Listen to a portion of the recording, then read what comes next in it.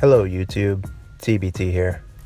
So in part 1 of our 2-part video, we went about setting up a VPN server using a Raspberry Pi, Diet Pi, and a program called StrongSwan.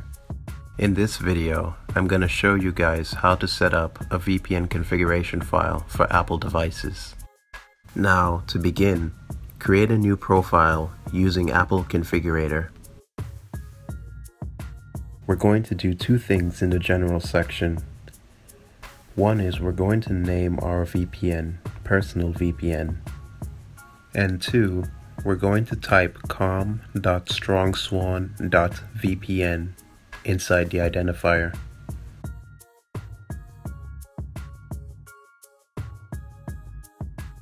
Next, select the Certificates tab on the left side of the profile window. Now, if you've been following this tutorial from part 1, we're going to take the client.p12 file that we previously stored on our flash drive and insert it into this profile. Once you've inserted the client file, enter the password that is associated with the client file below.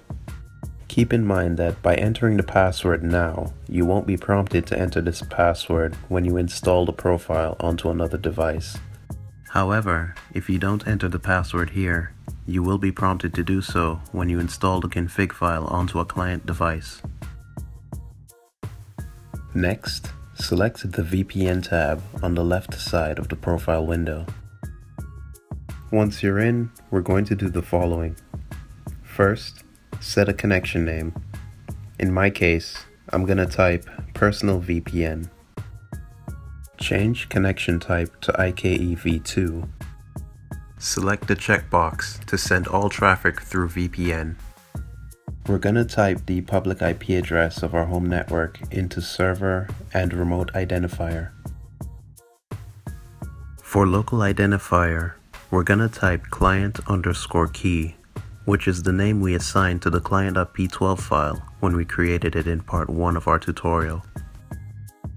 For machine authentication, set it to certificate. For identity certificate, set it to client.p12.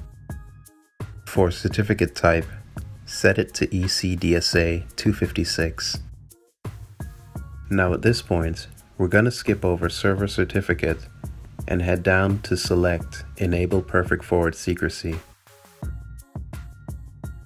Next, we're going to set the IKE and child SA parameters based on the parameters set in part 1 of our tutorial. So for both parameters, set the following. Set encryption algorithm to AES 128. Set the integrity algorithm to SHA-2 256. And set the Diffie-Hellman group to 19. At this point, we're almost done setting up the configuration file, so just double check your work and make sure it's the same as what's on screen. Now at this point, we're going to save and close the config file. Before installing on any client device, we're going to add one more feature to this profile, known as Connect on Demand or Always On VPN. Next, we're going to right-click the config file and open it using TextEdit.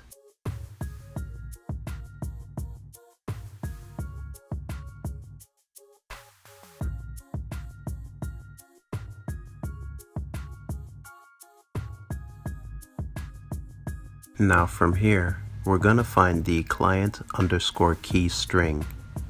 Once you've done so, hit enter, and then copy and paste the code I have posted below this video, underneath the labeling Connect on Demand.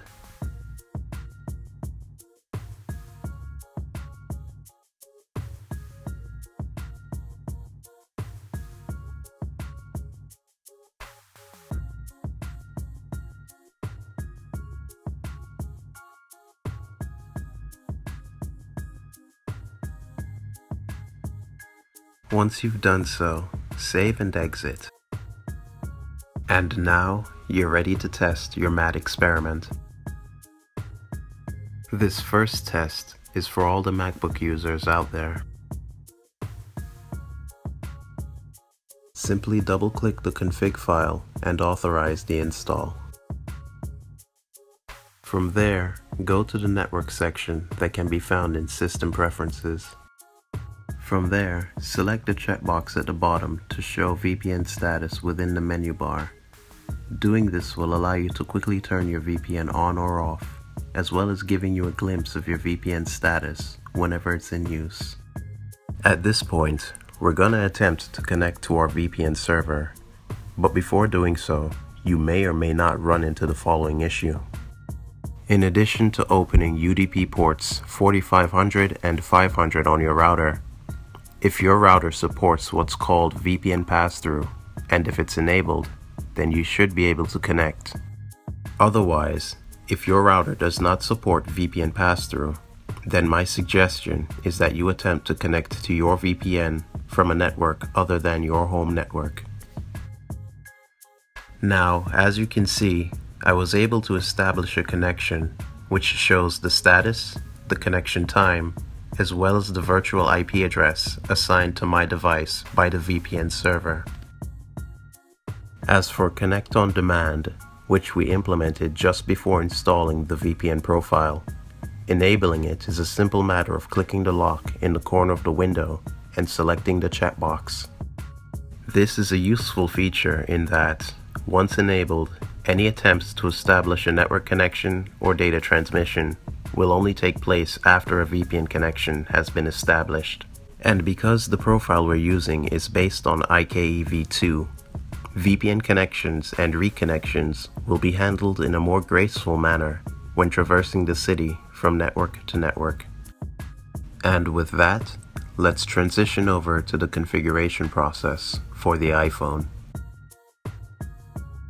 The setup process for the iPhone or any iOS device is straightforward.